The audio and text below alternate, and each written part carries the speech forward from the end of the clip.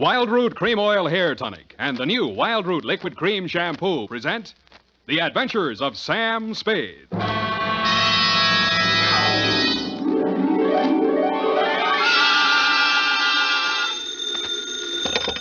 Spade Detective Agency. Me, sweetheart. Oh, Sam! I'm glad you're back in town. So am I, Effie, so am I. Confidentially, I didn't think I'd make it. Confidentially, that is. Was it dangerous, Sam? I should say it was. Why, for the past 24 hours, I've been at it hammer and tongs over hill and dale, through shot and shell. It was enough to turn any ordinary man's blood to ice and his hair pure white. Oh, that sounds terrifying, Sam. I wish it had been only terrifying, Effie. It was blood-curdling, spine-chilling, hair-raising. I was bored. It was also rural and countrified. Well, what happened, Sam? Tell me. You've heard of the Muttons and the Coys? No. And the Boston Massacre? No. Custer's Last Stand? No.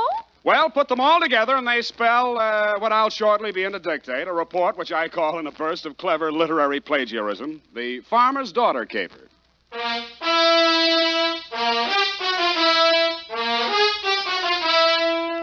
The Adventures of Sam Spade, Detective, starring Howard Duff. Produced, edited, and directed by William Spier. Presented by the makers of Wild Root Cream Oil Hair Tonic, the non-alcoholic hair tonic that contains lanolin. To look your holiday best, friends, be sure to use Wild Root Cream Oil, America's favorite hair tonic. Wild Root Cream Oil grooms your hair neatly and naturally, relieves annoying dryness, removes loose, ugly dandruff. What's more, it's non-alcoholic and contains soothing lanolin. Get Wild Root Cream Oil in the big family-size bottle or handy tube. Ask for it at your drug or toilet goods counter very first chance you get. For the holiday and all year round, use Wild Root Cream Oil Hair Tonic. Again and again, the choice of men and women and children, too. And now, with Howard Duff as Spade, Wild Root brings to the air the greatest private detective of them all in The Adventures of Sam Spade.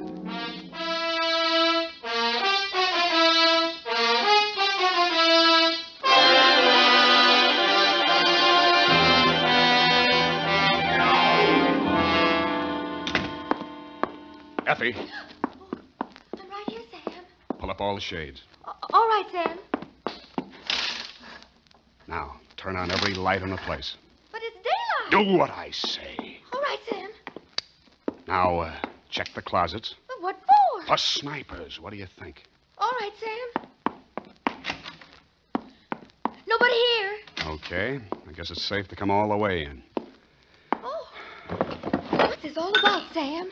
I don't understand. Effie, it's just that I don't ever want to be caught in the dark again, especially when people are shooting at me. I want to see every nook and cranny of every square foot of land that surrounds me. Sam, who was shooting at you? Where? They were shooting from the left, from the right, from up above, down below, everywhere. Death was winging in on every breeze that blew, and they all blew my way. Oh, Sam, now stop this. I'm just dying of curiosity. When my time comes, I hope that's all I ever die of. Ready? Yeah. Date this week to Mr. Elliot Parson, Parson Drive Yourself Garage, 1618 St. Charles Street, San Francisco, 13, California. From Samuel Spade, license number 137596. Subject, the farmer's daughter caper. Dear Mr. Parson, I fear you have an explanation coming, one that you can pass along to your insurance company as to why the car I rented from you last week appeared as late as it did and in the condition it did. As you know, I rented said vehicle to drive to Middletown to bail a client out of the drunk tank. On the way back, a native showed me a shortcut, and I'll get him if it's the last thing I do. Dusk was falling, and so were my eyelids, when I saw a sign that said tourists invited.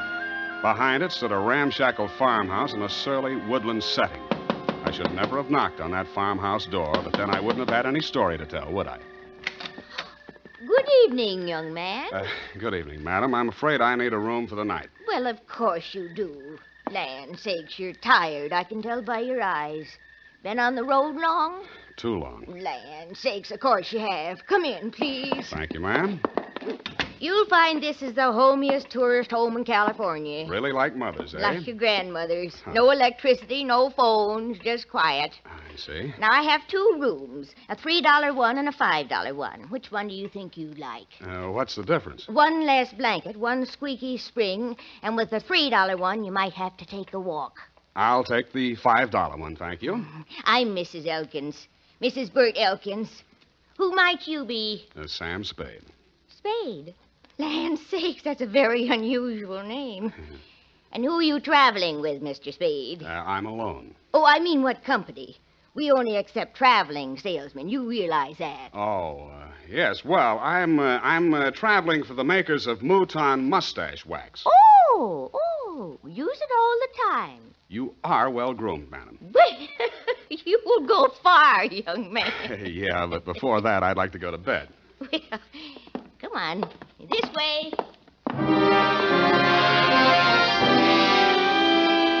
She led me upstairs to my $5 room and left me. As lumpy as it was, the bed invited me, but I decided to shave first and thus facilitate an early start in the morning.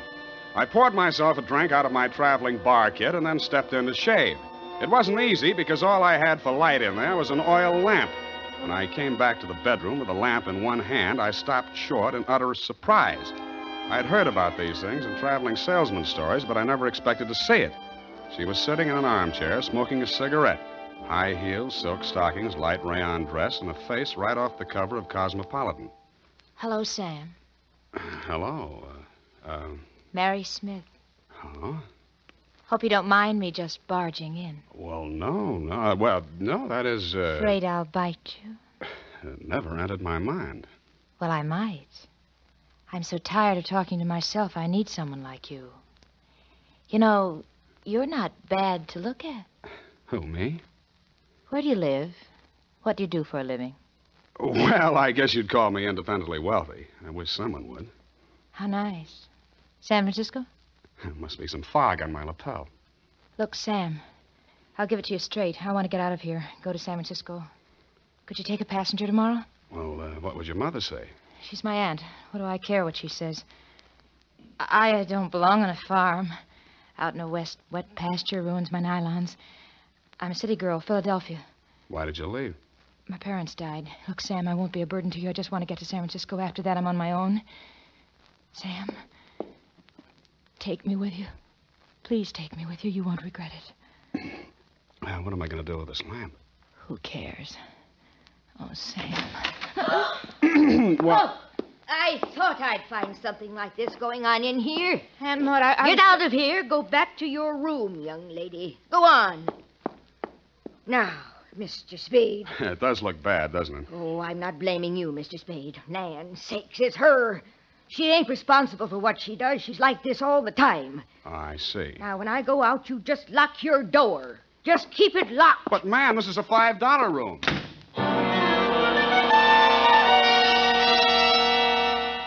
A sleepless hour later, I heard something slide under my door. I looked and found it was a note that read, Mr. Spade, Sam, please unlock your door, and when the house is quiet, I'll come and see you. I'm desperate, terribly, terribly desperate. Don't leave me. Give me a chance to tell you what it's all about, please. Stupid me, I unlocked my door, dressed again, and waited. An hour and a half later, I heard my doorknob turning in the dark. The door opened quietly and quickly. Sam, the things that go on in this house, they're insane. Oh. I've been here 3 months. When my father died, I had no money, and because Aunt Maud was my only relative, I came here. And ever since I came, they never let me out of the house for more than an hour. They never let me see anyone or do anything. Why? I wish I knew. 5 days ago, Uncle Bert left early one morning. He hasn't come back since. Aunt Maud says he's away on business. He doesn't have any business. Yeah, well, even so, that doesn't seem strange to me. Then there's my dog. And what about it? It disappeared the same night Bert did. They told me it ran away. I know it didn't. I've had it for 3 years. It never ran away. Well, what do you think? Well, I was sure I could hear it howling somewhere for 2 or 3 nights. Then the howling stopped. I think I know where it is, but I don't know why. It scares me. Well, where do you think it is? Sam, you're going to think I'm crazy right out of my mind, but, well, about 150 yards behind the house, there's a hillside with an old cave in it. Oh, an old cave. I don't know what it's used for, but yesterday I saw the whole front end of it closed with dirt. Sam, they buried that dog alive in that cave. I know it. Oh, wait a minute now. Did you ask Mrs. Elkins? Yes. All she said was the dog ran away and mind your own business. She told me to leave the cave alone. Sam, let's go out there and look. Please. Well, So big, brave, stupid Sam, idiot boy, allowed her to show me the back way out of the house, and we sneaked to the barn together. She found a shovel, and we walked to the cave. When my eyes got accustomed to the dark, I saw the entrance had been covered with dirt, and recently. I took the shovel while she stood watching. I cleared half of the dirt away and worked as quietly as I could, but apparently not quietly enough. A flashlight suddenly hit both of us in the face, and a shotgun barrel flashed in the beam. Get away from there before I shoot your head off. Point that thing someplace else, please, ma'am. Just what do you think you're doing, mister? Digging. Mary, you get back to the house. No. Aunt Maud, I won't. Get back to the house before I count 3, or I'll put a load of buckshot right through you. Now, 1. Aunt Maud, my dog is in there. 2. All right, I'll go. Now, Mrs. Elkin, suppose you put that gun down and tell me what this is all about. I got one thing to say to you, mister. Get in your car and get out of here, and don't waste any time doing it. But, madam, your suitcase is in the car, and your $5 is with it. Yeah, but... Now get, before I shoot you as a trespasser. And I could do it, mister. Land sakes, I could do it. Now get. So I got under guard to my car. I got in and drove off. And this is the driveway with the shotgun still pointed at me until I was out of sight. I turned left at the first crossroad, parked the car, and cut through the woods back to the farm. I could see a light in the living room. Nobody was in or near the barn. And when I got to the cave, there wasn't a sound anywhere. I picked up the shovel I dropped and started digging again.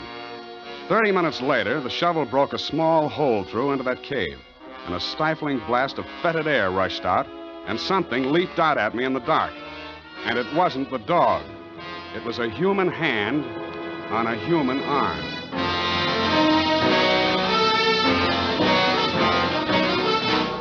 The makers of Wild Root Cream Oil are presenting the weekly Sunday adventure of America's favorite private detective, Sam Spade.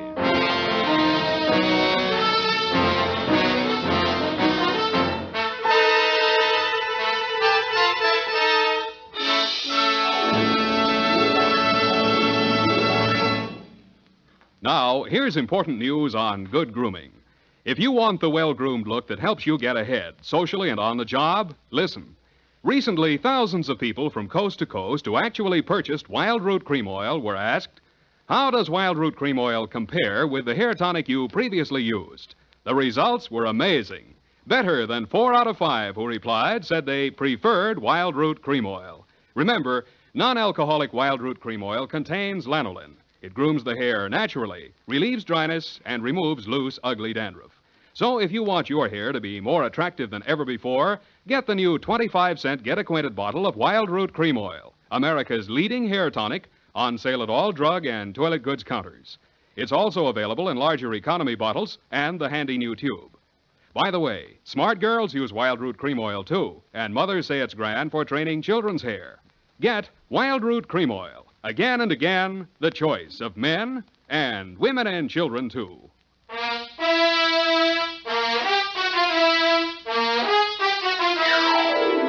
And now, back to the Farmer's Daughter Caper, tonight's adventure with Sam Spade. In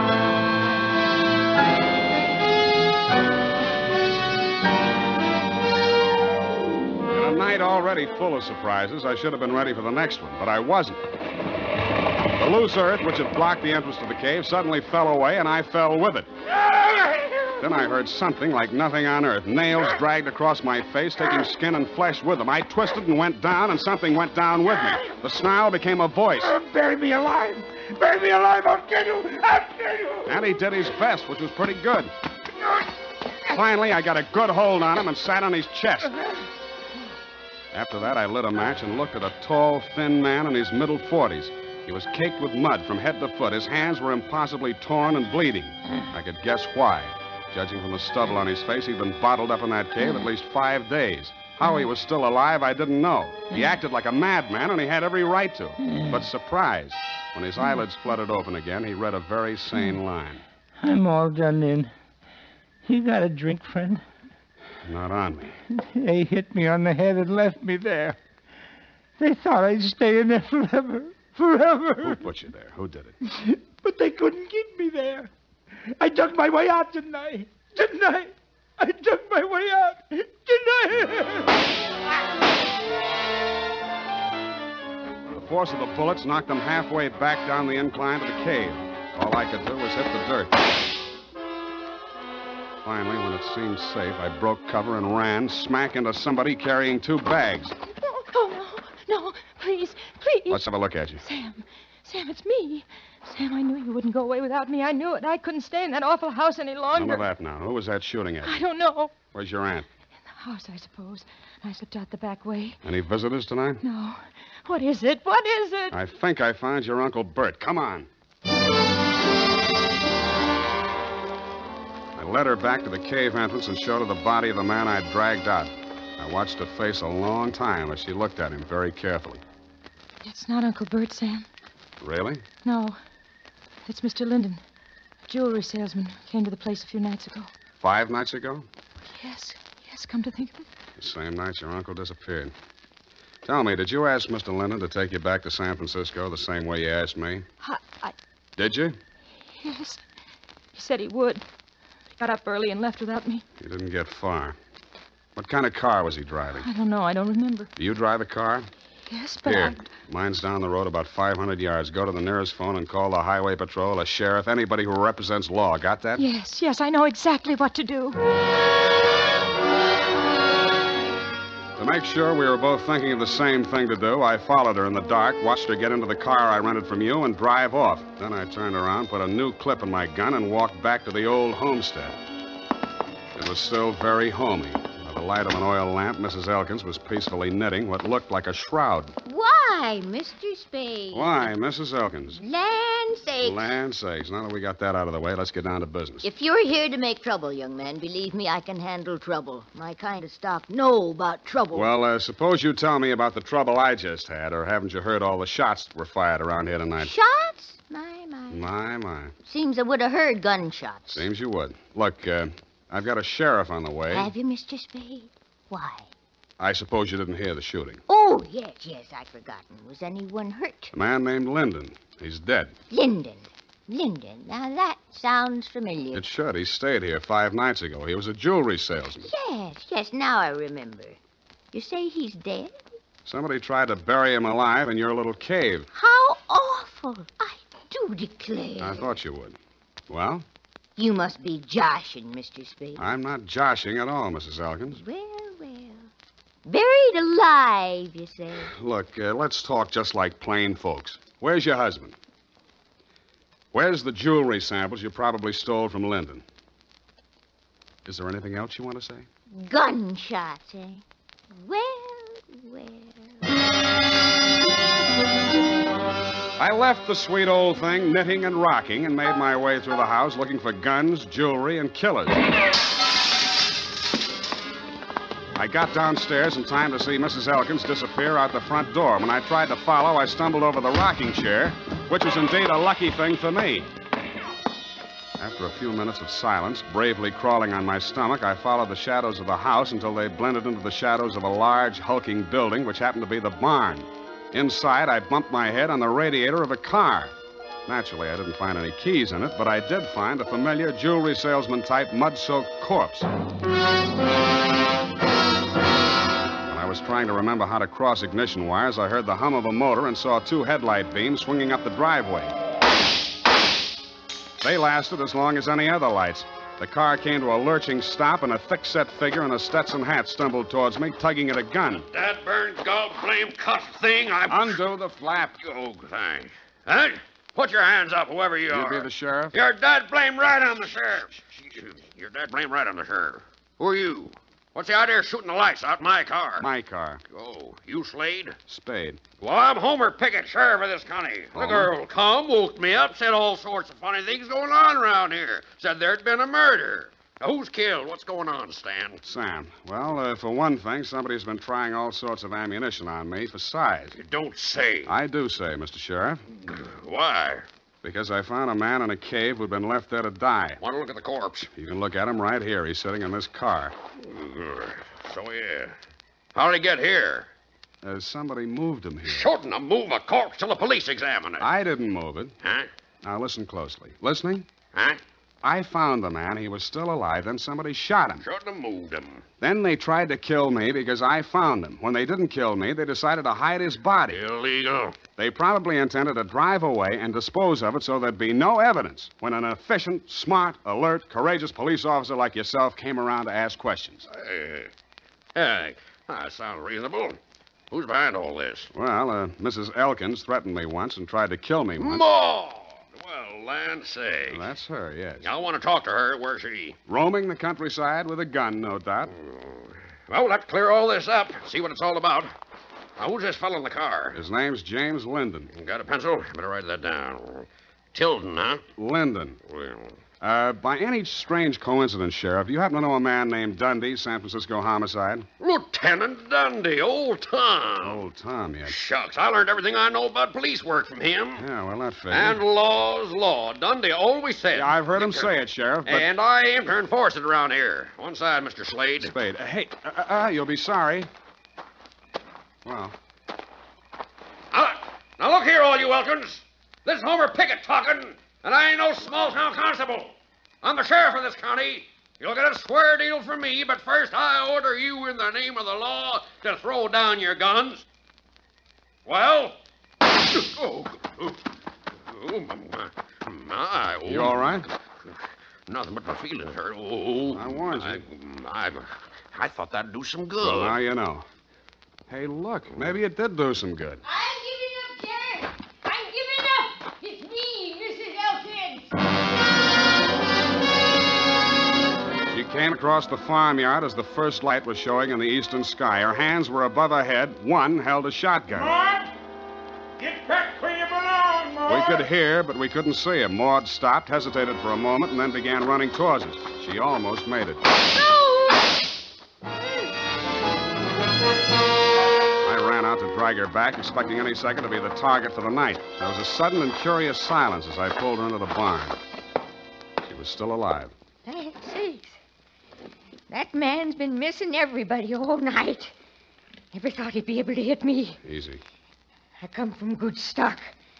I'm no criminal, Mr. Spade. Sheriff, you know that. Yeah, I know, Maud. I know. Let me take a look at you. You'll be okay. Don't blame Bert too much. He wanted to have money once in his life. So when this man came along with all the jewelry, Bert went out of his mind, I guess. He put the man in the cave. And the dog, too. So the dog wouldn't call attention to him. And then he took the man's car, went into San Francisco to try to sell the jewels and the underwear. No luck, eh? Bert says they laughed at him. The jewels was just paste, samples. And he came back and found me at the cave, and he figured he had to knock us both off. I just stuck by him all the way. Now he's like a tiger that smelled blood. No telling what he'll do. We'll have to get help, Spade. Roadblocks, bloodhound. No, this is his land. He won't run. He'll hide here. Where? Why, in the cave. Well, I reasoned, one, that no matter how much a man loved his land, he was not going to let himself be trapped in a cave with only one exit. And two, it followed, therefore, that if he did hide in the cave, there was more than one way out, which the late Linden hadn't found. Sheriff Pickett volunteered to watch the front of the cave while I looked around for a rear exit. After a 20-minute search, which netted me nothing, I remembered the car parked inside the barn and how quickly Elkins had carried Linden's body to it. I went back there and took a look around. In a corner of the barn, I found a trail of dirt leading to a bale of hay.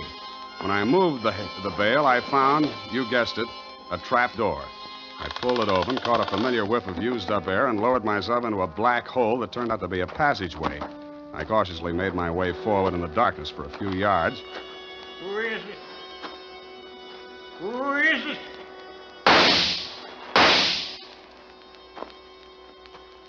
I pressed back against the dirt wall, listening to him approach. When I figured he was close enough, I threw a cloud of dirt toward him across the passageway. His gun flashed and lit up the whole place for a second, and I fired 3 times at the silhouette. I waited, then I went towards him. He was lying on his back. I kicked his gun away, and when I bent over him to feel his pulse, he suddenly came to life. Something crashed against the side of my head, and everything became darker than the inside of a cave. The next thing I knew, I was looking at a pair of red-rimmed eyes. Several minutes had gone by.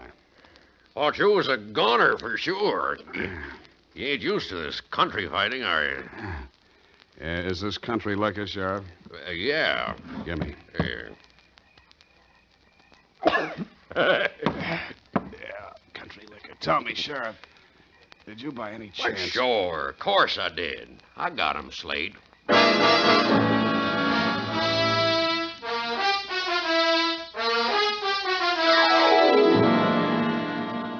Period and a report. Sam, Hmm?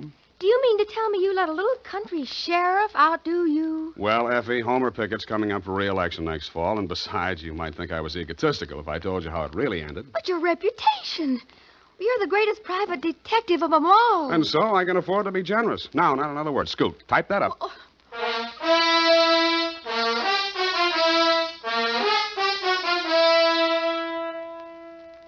If your supply of Wild Root Cream Oil Hair Tonic is getting low, better make a note to get some more tonight or first thing tomorrow. Remember, Wild Root Cream Oil is the famous hair tonic that grooms your hair neatly and naturally, relieves dryness, removes loose dandruff. Always keep a big bottle or tube on hand. And ask your barber for a professional application of Wild Root Cream Oil Hair Tonic. Again and again, the choice of men and women and children, too.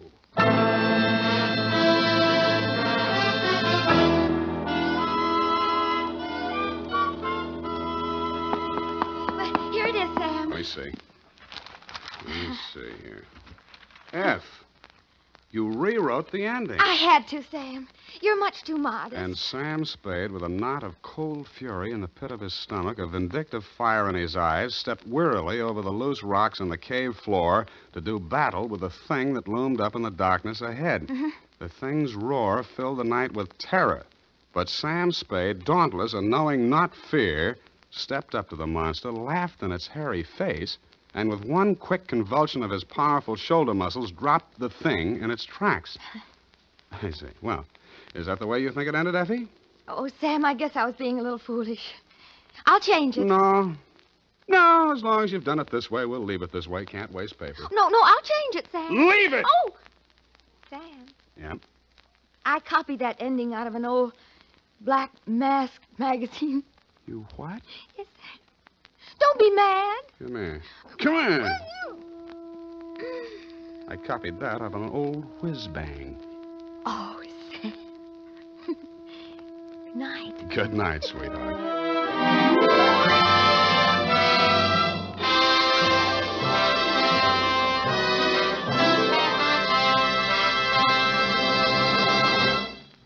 The Adventures of Sam Spade are produced and directed by William Spier. Sam Spade is played by Howard Duff. Lurene Tuttle is Effie.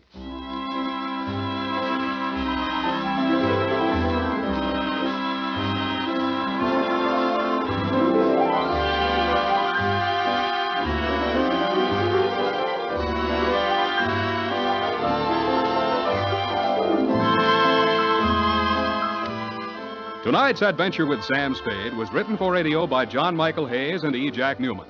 Musical direction by Lud Gluskin, with score composed by Pierre and Renee Garrigang. Join us again next Sunday when producer William Spier presents another adventure with Sam Spade, brought to you by Wild Root Cream Oil. Again and again, the choice of men and women and children, too. This is Dick Joy speaking. Here's an exciting new shampoo that's grand for all the family. And here's our own Squeaky to tell you about it. Look at your hair. Is it stringy and dull? Does it only cover your skull? The Wild Root Liquid Cream Shampoo is just the thing for girls like you. Gleams your hair, know what I mean, and leaves your hair squeaky clean. Squeaky clean? Squeaky clean. Wild Root Liquid Cream Shampoo.